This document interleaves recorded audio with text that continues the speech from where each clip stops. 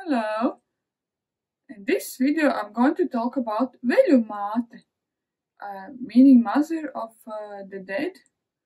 In Latvian, Veļs is like a spirit or a soul, but I'll make a separate video on that. So Veļu māte is basically like a grim reaper, and she's depicted as an oldish looking woman wearing some type of scarf or a shawl around her head and the body. Usually it's like a grayish or a sand type of tone, and she has the ability to kill someone. Well, her function is basically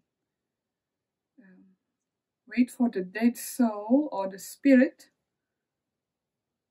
to come to her so she can guide him to the underworld or the spiritual world or realm. But in the spiritual realm,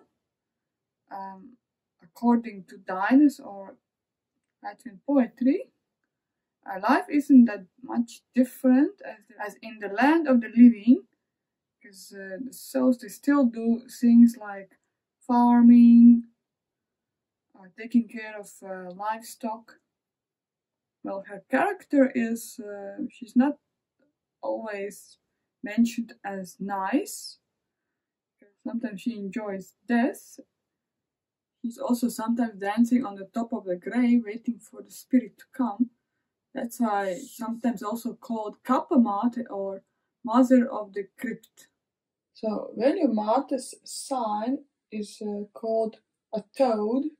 The reason why the sign is called a toad is because the toad, like the grass snake, they are considered the messengers of Veļu māte, since they live in wet, dark places. So this was a short video about Veļu māte. I'll see you in the next one.